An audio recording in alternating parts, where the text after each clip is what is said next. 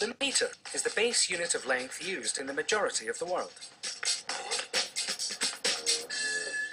But it's a long time for people to agree on just how long it should be. Measurements of length were originally based on the human body, like the length of a foot or the span of a hand. This could lead to confusion, as these lengths varied from person to person.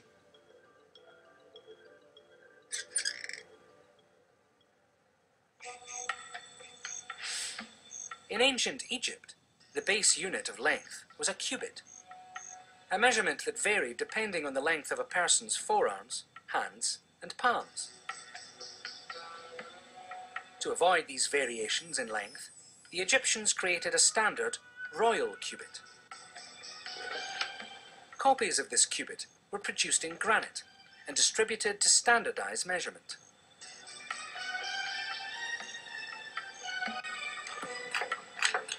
This system allowed construction to flourish in the region.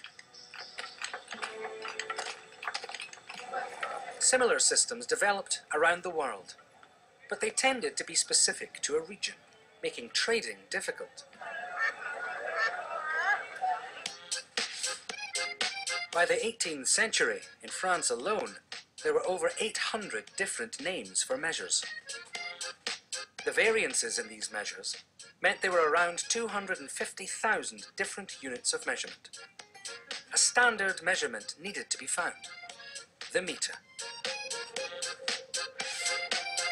It was decided that the meter should be a length that was the same the whole world over.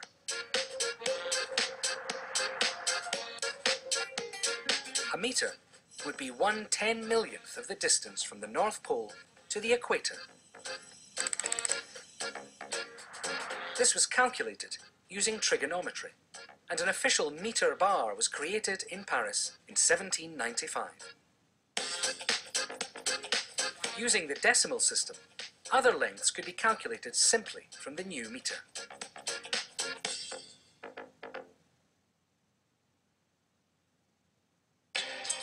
The meter became the international standard for length, but was redefined more accurately in 1983.